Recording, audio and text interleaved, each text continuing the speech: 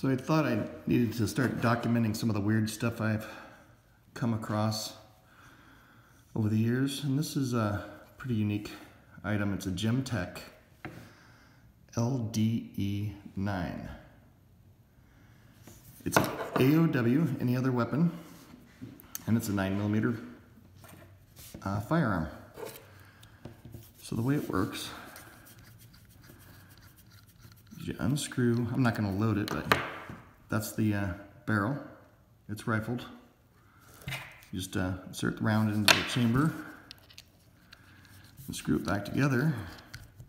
And on your key ring, it looks like a flashlight. To fire it, you unscrew the back and you pull the firing pin. So one thing to note with these, if you ever run across one or purchase one, when you do fire it, never fire it like this. Even though the 9mm isn't that powerful of a round, it will put a nasty hole in your finger.